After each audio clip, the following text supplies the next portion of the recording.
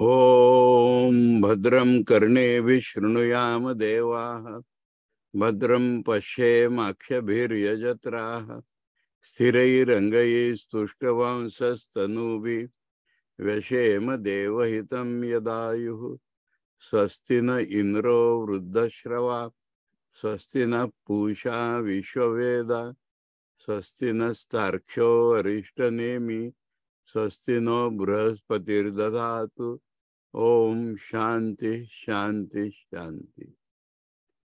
From today, we are starting the study of Prashnopanishad, which is from the Brahman portion of the Atharva Veda. And we have been telling again and again on the basis of Shankar Bhashya on Mundak and on Prashna, that Prashna is a sequel to Mundak. Unless we have studied Mundak, we are not in a position to understand Prashna. But now, let us discuss today what is the meaning of this sequel. Sequel is not in the sense of continuation. No. That something has been told in Mundak and further part or continues in Prashna. No, not at all. Neither is it a repetition. So what it is, to understand that we must go back to Vedas. We are studying Vedanta, but we have to go back to Vedas to understand the very position of Prashnopanishad. Now, Vedas are basically they are divided into three parts: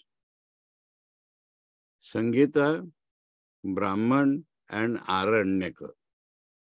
Upanishads are not a separate part. Upanishads are sometimes found in the Samhita, sometimes in the Brahman, sometimes in the Aranyak. So, what is the relation of these three parts? Now, let us go back to the word Vedas. Ved means to know.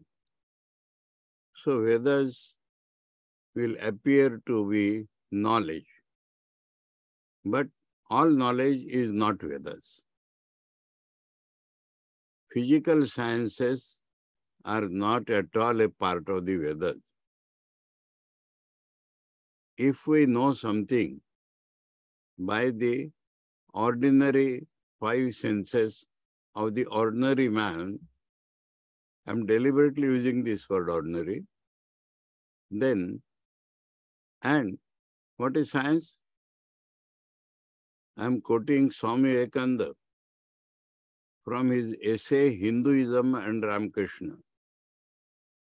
There he says that if knowledge is gathered by the five senses and by logic, reason, based upon that data brought by the five senses, it is physical science. Physical science, some people wrongly understand that physical science, some of my friends I heard talking, that where Vedanta has reached, physical science has almost reached. Please, physical science is rooted in the mud of this earth. It does not rise above the senses of the ordinary man. And whatever else we find there is a hypothetical, logical construction. It does not provide, it does not assume, it does not have the idea at all that the things which it is proposing by logical hypothesis can be experienced. This dark hole, even an atom or the particles within the atom which it proposes, are not perceptible by the five senses of man.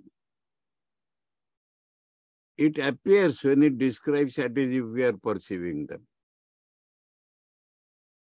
Photon, neutron, electron, proton, now some God particle. By the name, some people are delivered. It has found God. It has not found God. Some particle with strange properties, they call it God particle. And these particles, according to science, are not to be physically perceived at all. It is only the logical hypothesis which tells about them. So, what is the remaining other knowledge? The knowledge which is subtler, in Swami Vivekananda's words, Yogaja Sukshma Shakti Grahya. Yoga is the science of spirituality. We may think of Karma Yoga, Bhakti Yoga, Raja Yoga, and Jnana Yoga or any yoga. But yoga is Tat Prapti Upaya, the method to be followed to achieve the realization of Atman. So if we are following some method of yoga, especially concentration, then we achieve some knowledge, some power is generated in us to perceive things which are real, more real than the things we perceive by the five senses, but which are not perceivable by the five senses. And we come directly face to face with these subtler entities.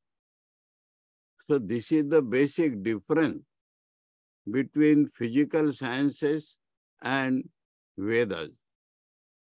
Vedas are the knowledge of the subtler entities. Subtler means which cannot be perceived by the five senses of the ordinary man. I use the word ordinary because the yogis, those who cultivate these subtler powers, they perceive. They are directly perceivable, but not by the five senses of the ordinary man. So this knowledge is Vedas.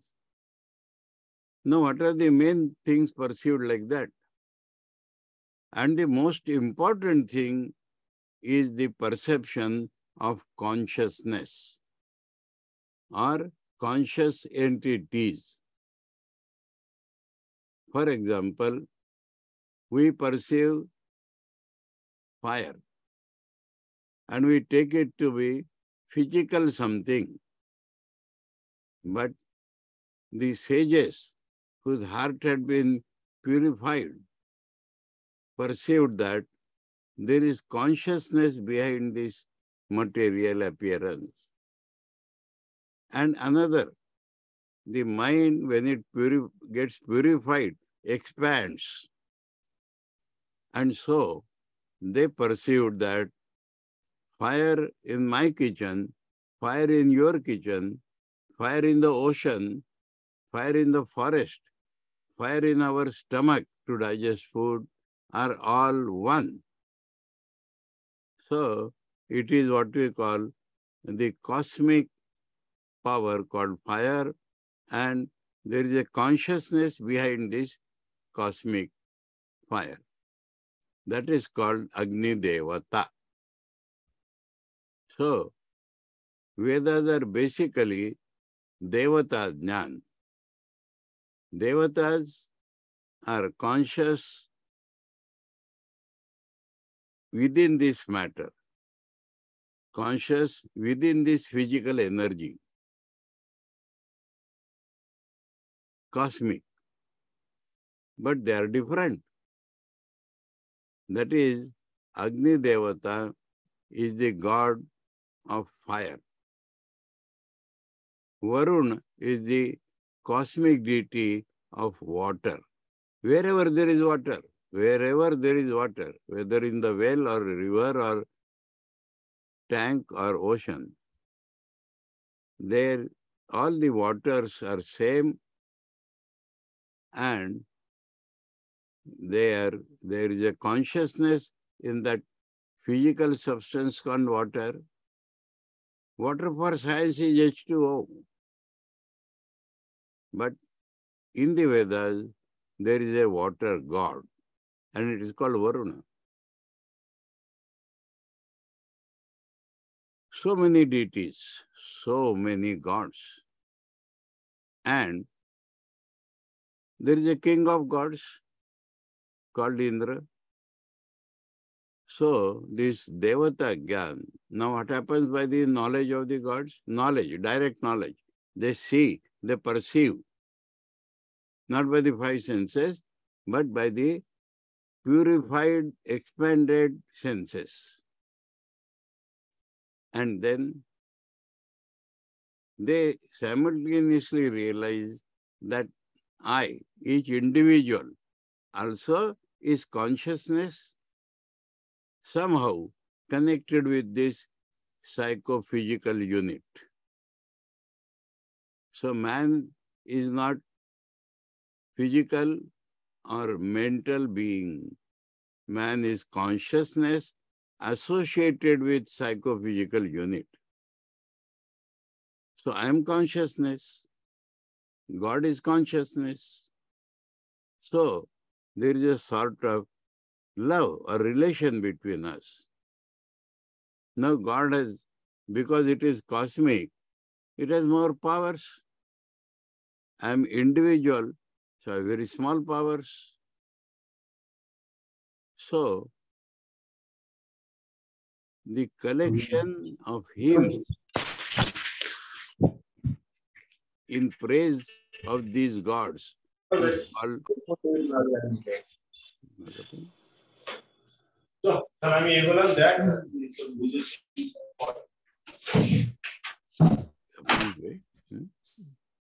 somebody's mic is not closed. So the collection of hymns is called Sangita. Now, to complete this, let me tell, there are two more types of subtler knowledge. One is, now, after Sangita, because man, individual man, is basically a selfish person. So when you find, just like children asking their parents to give them this, give me this, give me that. Similarly, this individual man seeks from the gods, please give me this, give me that. Now, when it is a question of giving, then it is a business. You must give something to get something. You cannot get something freely. And so there developed a science of what karma you have to do to get the so-and-so God pleased. So this is the second aspect of subtler knowledge, that the rishis, whose mind is pure, they see the connection between a particular homa, a particular worship of a particular God, with the result which that will give you. This we can never see from outside. This is not a mathematical equation. This is not poet's imagination. This is seen by the rishis that this karma will lead to this result. So the karma and karma phala jnana is another aspect of subtler knowledge. Now where do we find this? We find this in the Brahmana portion. That means, what do we find in the Brahman portion? This mantra in praise of this God should be used in this sacrifice in this particular way. This is called Viniyoga. Viniyoga means use of the mantra made in the praise of a particular deity, the use of that mantra in a ritual which will make that particular God pleased, and he will give us the result. This portion is called Brahman portion. The third portion is called Aranyaka. Man, when he evolves internally, gets fed up with this gross physical life. Everything about it. The gross means which we handle, the gross results which we get in this world are all seen to be something dirty, not fitting an evolved man. So what does he do? He does not like this city life at all. So he retires into forest. And there he has no physical means to worship God or goddess, gods. The supreme God or gods or goddesses, he does not have physical means to worship them. And yet the mind is still divided into the worshipper and worship, so he worships them mentally. And because of the evolution, the mind is sufficiently strong. For example, the Brihadaranyaka Upanishad describes, and many Upanishads describe, that if you do this action along with this meditative knowledge, then it will give better result than only doing the action without meditative knowledge. And what you get by work combined, ritual combined with meditation, you can get by only meditation. If the mind is so powerful, pure, then only by meditation or mental upasanas, you can get the same result as that by work along with meditation. So this thing is developed in the Aranyaka portion. Now, because we started describing the Vedas, so I had to tell about these three portions. We are connected now between the Samhita and the Brahman portion. This Mundaka Upanishad is found in the Samhita portion, mantra portion, while Prashnopanishad is a part of the Brahman portion. Now, if the mantra leads to some fruit, some result, some external result, then the Viniyoga will tell us how to use it. Now the Upanishads found in the mantra portion, let me first describe that. Vedas to Vedanta. So Vedas Samhita portion is Devata Stuti. Now this Stuti, this devotion, mind you, this devotion as a power. Many so-called Vedantis do not understand that. And the mistake they do is that they identify bhakti with upasana. Please mark it. Upasana is, just now I had described, is the mental worship, while bhakti or devotion is a force. If you read critically Shankar Bhashya on the Gita, he will tell you that it is bhakti which makes karma into karma yoga. And it is this bhakti which will land you in Jnana-nishtha yogyata. And this bhakti, 18 chapter 55 shloka. It is this bhakti, 56 shloka. It is this bhakti which will make your jnana nishtha into jnana. So bhakti is a force leading you inside, till the goal is reached. So bhakti, please do not identify it with upasana. Upasana is mental worship, a state of the mind divided between the subject and object, which is gods. Maybe the Supreme God also taken as a person. Bhakti is the force right from work to knowledge of Brahman. So, this bhakti has a purifying force. If the mind is not so selfish, it does not seek anything while praising God. To the extent, Swami Pitambarananda said, suppose there is no vasana in man, suppose there is no desire in man, suppose there are persons who have no desire, what would be the form of their religion? Praising God. Oh God, what wonderful you are. There was a sadhu, came to Dakshineshwar.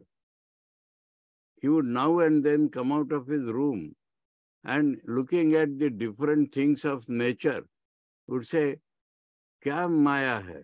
Kaisa prapancha banaya hai?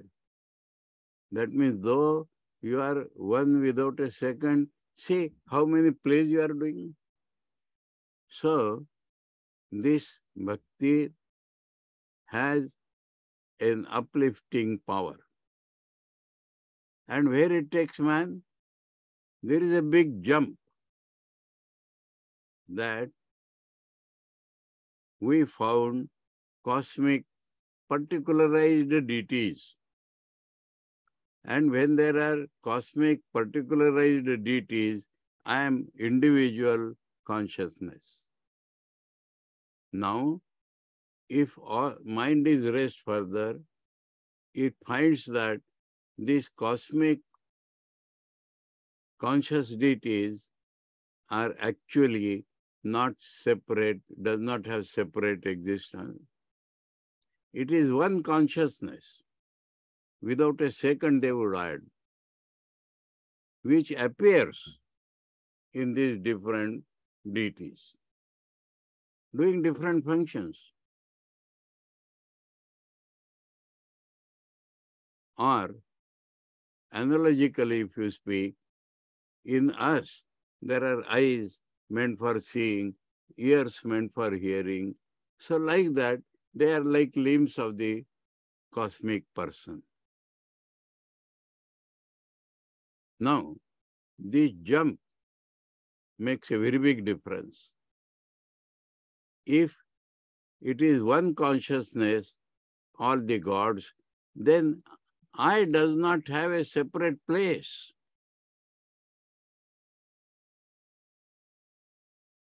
If consciousness is one, it appears as Indra, Chandra, Varuna, Agni Devata, and it appears as I, you, and he, she, it. Cosmic or individual. That is Vedanta. That is Vedanta. Another thing happens, and that is Devatas are consciousness associated with particularized cosmic physical entities, matter or energy. But if the mind is raised further and the rishis found one cosmic consciousness, then there is no place of matter. There is no place of matter at all. Now let us think from that direction. Brahman is consciousness. Consciousness appearing as this world through names and forms. What is the world? Forms, ever-changing. And they appear to be separately real because some name is associated with that. And when we are not aware of consciousness as ourselves, when we are not aware of consciousness in outside objects, what we are aware of, name and form, that we call physical. We call that as matter. We call that as physical energy, where names and forms are perceived without the perception of consciousness, which is manifesting through them. So, when the consciousness is perceived, realized, experienced, then there is no place of matter or energy. I remember in my class in Rishikesh, when knowing sadhak asked me, what is this matter, Swamiji? So, matter is only where we do not perceive consciousness, we perceive only names and forms, either matter or energy, physical. So, Vedanta, when it takes the jump that deities are not separate, they are appearances, partial appearances of the one without a second consciousness, then I, you, he, she, it do not remain, matter does not remain, and the consciousness is one without a second. And we are talking of consciousness, consciousness, consciousness. But that is what exists. When I say consciousness, I know that consciousness exists. And so existence and consciousness are not two separate things. I am aware of some existence. So without consciousness, how we can be aware? So existence is consciousness. Consciousness is existence. And remember, you try to feel, I am, you will feel joy there. And if you try to feel, I am not, you will never feel happy. And so, happiness, not this happiness. Pleasure is contact between indriyas and object. Happiness is a state of the mind. But there is something called bliss. And that bliss is we get only when we know existence and consciousness. So, Brahman is described as Sat-Chit Anandam.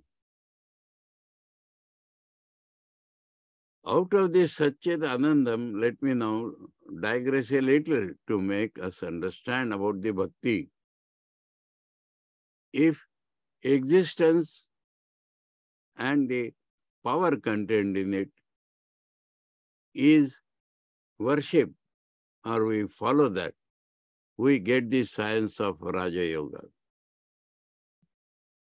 If consciousness is emphasized, we get Jnana Yoga. And if we follow the Ananda aspect of God, we flow through Bhakti Yoga. Bhakti Yoga, either Anandam, and this Anandam when experienced is called Priyam, beloved, love. And this, as I said, love is a force. So, please, those who want, I am referring to Brihadaranyaka Upanishad 147 and 148. 147 tells us that seeing, feeling, these are partial knowledge of Brahman. And the full knowledge of Brahman comes only when we know that Brahman is myself, Atman. And worship Brahman as Atman. Atma iti eva upasita. And we ask, please tell us something about Atman which we can catch and do that upasana. So in 148 it is described, Atmanam eva priyam upasit. Atman alone is dear. Atman alone is that which gives joy. Worship Atman in this way. Everything else which we feel, sons and properties and wives and husbands, Atman is only that which is loved, and because Atman is loved, it appears Atman in all, so we love them. So, now, this is the connection between Vedas and Vedanta. Now, if the mantra, I am coming back, if the mantra is in the praise of a god or goddess, then it is used in a particular ritual in this way, that is called Vinyoga. Now, if the mantra tells us only consciousness one without a second, as Mundaka has repeatedly told, then what will be its Vinyoga? But Brahman portion is there. So, some Shankar Bhashya first line.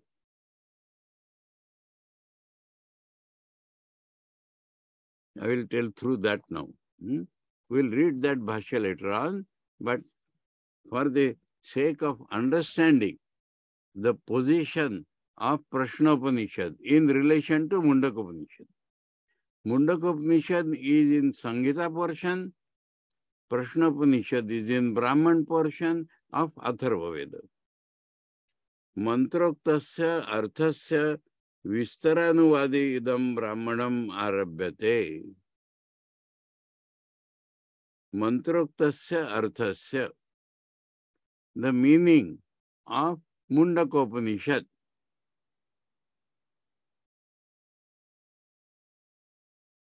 Vistaranuvadi. Vistara means expansion, amplification, paraphrase. And what is Anuvadi? Anuvadi is not the translation in the ordinary sense. I experience and I speak in a language that is called Anuvad. What I experience, what the Rishis experience, he is putting it in a language. Now understand. Mantroktasya arthasya vistara anuvadi yam brahmanam arabhyate. In one sentence, we have to understand properly. Shankar has given clear hint of relation of Prashnopanishad to Mundaka Upanishad. So it is not something remaining like continuation. No. It is not a repetition. But certain items were spoken in brief. Because the Mundak was more interested in connecting us with Brahman immediately. But certain things were given in principle.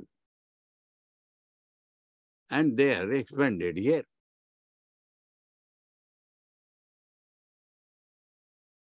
Now, without the expansion, let me mention another thing. Each Upanishad is complete in itself.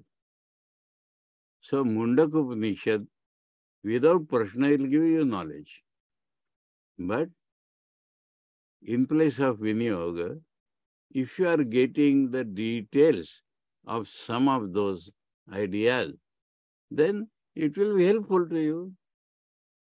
And Prashna also, in the last question, will bring you to Paramatman. Not fully independently. There is a deep connection between Mundak, last portion, we studied that, and sixth Prashna. We quoted there the Kala as quoted in the sixth Prashna. Shankara had said that.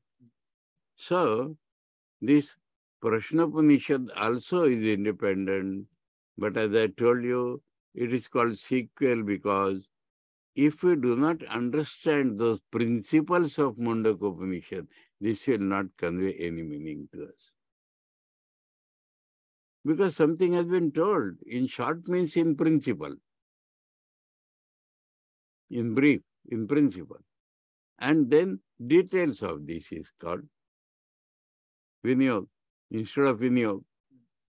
So, the details of some important aspects told in the Prashnopanishad, Mundaka Upanishad, are discussed in details in the Prashnopanishad. That is the connection. So now we understand the idea of sequence. Now, let me go into detail about this word Upanishad, because Prashna is a qualifying adjective. What is Upanishad and why it is called Prashna Upanishad? Now, let me discuss that first. We'll find on an analysis that all Upanishads, all, are in the form of dialogue, question by the disciple and answer by the Guru. Even where it is not mentioned clearly, Ishopanishad or many Upanishads, it is that only. So all Upanishads are Prashnopanishads. But why this is the Prashnopanishad? Here, 6 disciples are there. Tapasvis, Shraddha, Brahmins. Brahmins means searching for Brahman. They don't want anything, brahmacharis. Shraddha, brahmacharis, tapasvis living in forest. And they have reached the state of superficial knowledge of Brahman. I will explain that later on. And they came together, they discussed, they found that wherever they are stuck up, they are not able to solve the mutual answers. And they think, oh, this Pippalada is there, he will answer everything. And they go to him. So 6 persons putting questions, Pippalada replying to 6 questions, each question dealing with one aspect of spirituality. So the whole Upanishad is 6 questions and the answers. So it is called Prashnopanishad. Only Prashna and answers. But remember, Prashna is going to be more important by Prashnopanishad. That tells us that unless the disciple seeks, he does not get the answer. We had found that in many Upanishads, Chandogya also. So, this is Prashnopanishad. Now let me turn to the second part, Upanishad. And we have to discuss it every time. Upani are the upasargas and Sat is the root. Now this Sat is not Satchidananda Sat. It is not existence. It is the root of a verb. And the meaning of that verb is, it has 3 meanings. Destroying, getting, achieving, and loosening. And it refers to knowledge. Knowledge of the Rishi. If we approach the knowledge of the Rishi by going near it, that is called Upa. And Ni means Nishayana Nishtaya, with a firm resolve and steadfast resolve. If we bring that, go near that knowledge means bring the knowledge near. Absorb that knowledge. Then our wrong knowledge will be destroyed forever. We'll get Brahman, our own real nature, and all the bondages which tie us during this wrong knowledge will be loosened. That means they will not be there. This is the, I have to discuss one more point now, going deeper. What is knowledge? So, that knowledge is called Upanishad. And why the book is called Upanishad?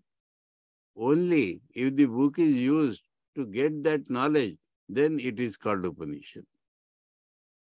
Tadarthena granthopi Upanishad iti uchyate. Tadarthena, for that sake. Otherwise, you use the book for chanting, PhDs, then it is not Upanishad. Now, what is the meant by knowledge? Knowledge is not information. Knowledge is not intellectual conviction. Let me first define what is our knowledge. And usually, roughly, because language is language, we think like that, we feel like that. That is not knowledge. Now, I perceive, I think, I perceive, I feel. Now, I perceive. Let us start from here. I see you people. I see this table. I know that I see you. I know that I am seeing this table. Please abstractly conceive this.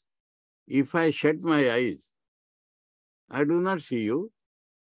I know that I do not see you. Knowledge does not go away. This is not words. Huh? I know that I do not see you. I feel happy. I know that I am feeling happy. I know that I am not feeling happy. So happiness will come and go, but it contains a knowledge which is the base of all my thinking, feeling and will. What do I know? Let me now think, what do I know? I know that I am a jiva. I am a subject conscious. And I find myself in this whole world of objects. That is my basic knowledge behind all thinking, all feeling, all will, behind all my perception. That is called basic knowledge of man. I am a subject in this universe of objects. Subject, object, that is the type of my consciousness. Now, if I know I am a subject, now I'll tell you that this knowledge, I use the word now I am telling, this knowledge is false knowledge, unreal knowledge. Why? It does not require Vedanta. It does not require Shankaracharya or Sri Ramakrishna or Vivekananda to tell us that the world is false. Let us analyze. If I am stuck up in this body-mind complex, and usually my knowledge is that I am the body. This is the knowledge of every ordinary man. I am this body. And what is this body, please? A lump of flesh came out of the mother's womb. And it is growing and growing, reducing, growing. So many things are happening. Ashwatha. That means if we critically analyze, it does not stay the same next moment. the small child's body and the old man's body. Biologically, even the doctors tell us that after 12 years, each cell of the body is new. It does not happen as a jump, but every day some cell is changing. I will give an outside example to understand. We say that this building, nothing will happen to this building for 100 years or 200 years. If this statement is true, nothing will happen to this building for 100 years, then nothing will happen to this building eternally. Because nothing will happen means the building will be in the same position after 100 years as it is today. Then another 100 years, another 100 years. But the fact is that when you have concretized one pillar and going to next pillar to concretize it, the decomposition has started that moment.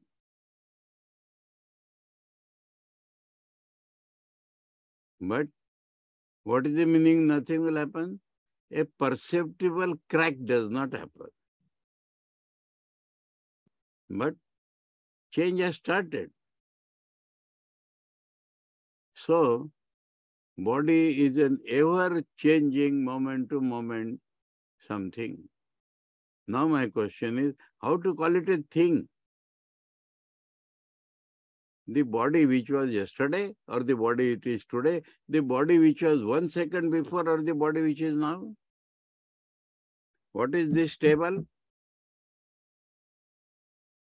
Name is given table, so we feel it is a table. Is it the table yesterday or today or last moment or this moment? A change is going on continuously. Suppose the name table was not there, then this is wood. If this name wood was not there, it would be some particles of matter associated in a particular way. If we go like that, we'll see nothing but Brahman. Existence, consciousness, bliss does not change. The forms change, and because of name they appear real. So, I am the body is absolutely wrong knowledge. Because I am consciousness. And I have to be something which is permanent, then only I can call it I. And this body is continuously changing. Indriyas are continuously changing. Mind is continuously changing. Mind is waxing and waning. Even this I consciousness is changing. A small child's I consciousness and old man's I consciousness, there is no relation.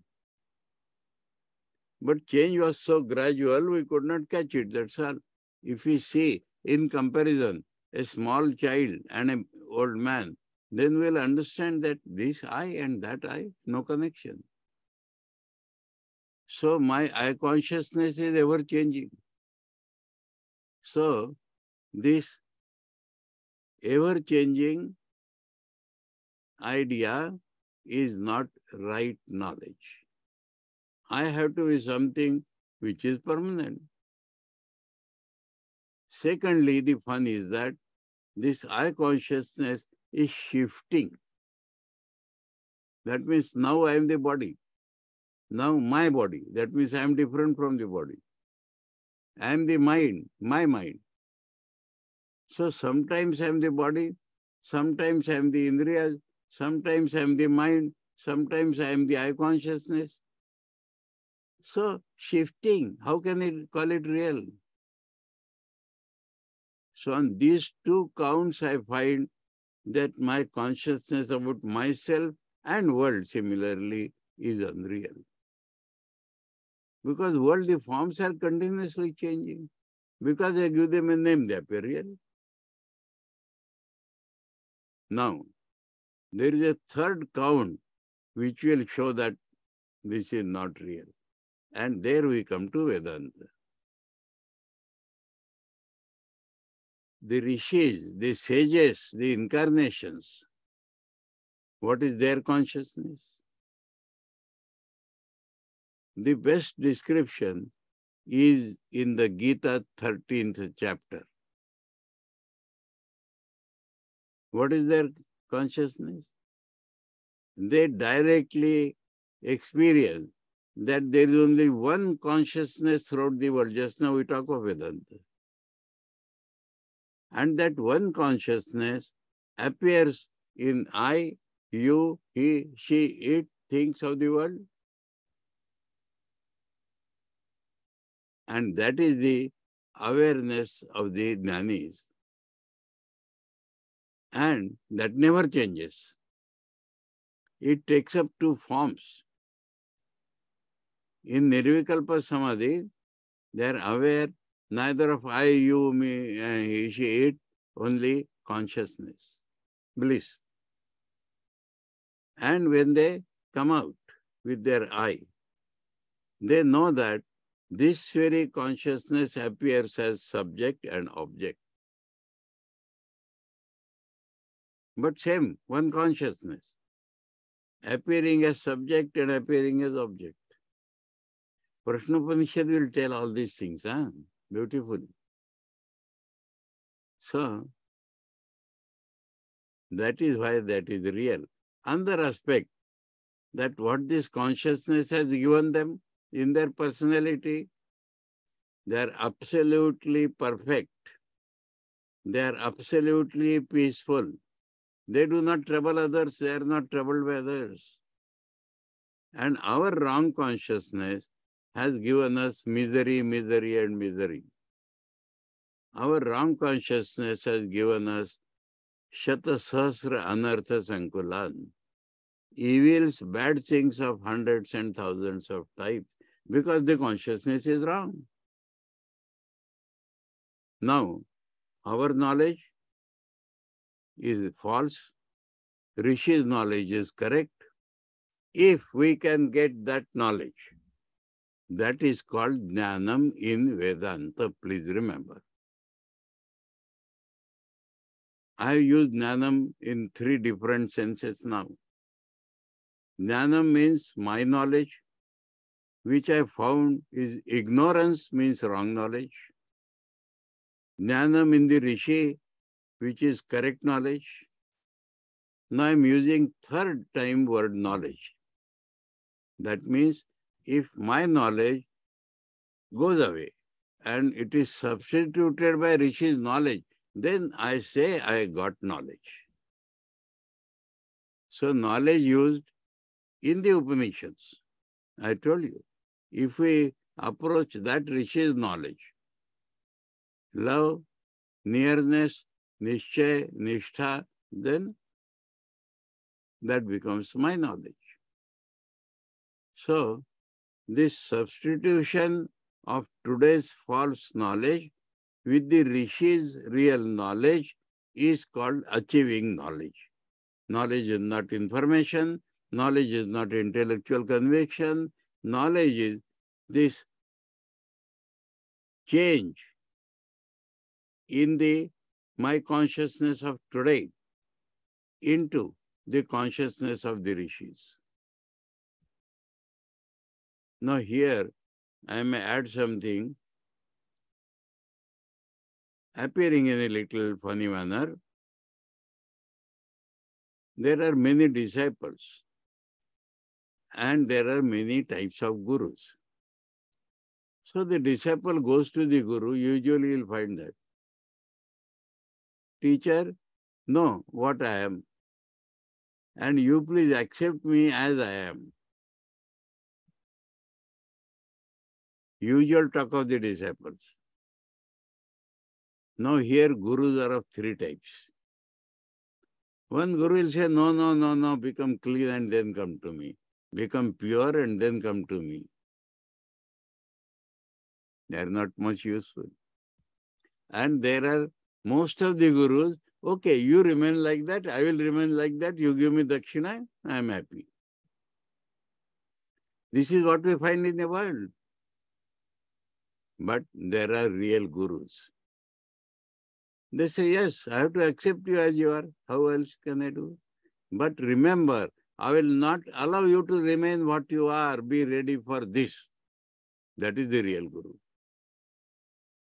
So your consciousness of today and your personality of today will be totally changed. Be prepared for that. So this transformation of consciousness, and when the consciousness is transformed, the personality is transfigured. It is not the same person now. Sri Ramakrishna has given the example of a sword made of iron or steel, touched by the hypothetical philosopher's stone, has become gold. Now only the shape is same. It will not do the work of cutting enemies. It may be kept in the puja room. So the value has changed, the work has changed, shape remains the same. So much transformation happens in the personality if real knowledge comes. So today we have discussed only one point. Vedanta. False knowledge, real knowledge. Prashnopanishad, sequel to Upanishad. And sequel does not mean continuation. Sequel does not mean same thing. Sequel means supplementary knowledge. And this also independently leads us to Brahmajnana. So, this is the beauty of Prashnopanishad. And it is set in the form 6 disciples, all tapasvis, living in forest, brahmacharis, shraddha yukta, but not getting the final result. By mutual discussion, they do not find solution to their problems. And the thought comes to them. It is the law of the spiritual world that the seeking sinner meted the seeking savior. They understand that there is a person called Pippalada. And Eshaha vaitat sarvam vadati vakshati. That means he is the person who will tell all answers to us. Let us go to him. So because of that format, the 5, 6 people going with their questions to Pippalada, something intervenes that we shall discuss next time. And then he answers all their questions. And that is why it is called Prashnopanishad. And that is why it is a sequel to Upanishad. We won't understand it unless we know the principles stated in the Upanishad. And so, as we read the first line of Shankar Bhashya, Mantroktasya Arthasya, meaning given in the Upanishad, which is in the mantra portion, Samhita portion. Vistaranuvadi idam Brahmanam arabhyate. So Brahman usually explains in the sense of vinyoga. This explains in the sense of giving details. So we take up on the next Wednesday further Anubandha Chatushtay. We have discussed only the subject matter today. Purpose of life and all that have come indirectly, but we'll discuss all the Anubandhas on the next Wednesday, please. Om Bhadram Karnebhi Shrunuyama Deva Bhadram Pashyem Akshabhir Yajatra Sirai Rangai Stuštavansas Tanubhi Vyashema Deva Hitam Yadayuh Swasti na Indro Vruddashrava Swasti na Pusha Vishwaveda Swasti na Starksho Rishtanemi Swasti no Brahaspatir Dadhatu Om Shanti Shanti Shanti. Harihi Om Tat Sat Shri Ramakrishna Arpanamastu.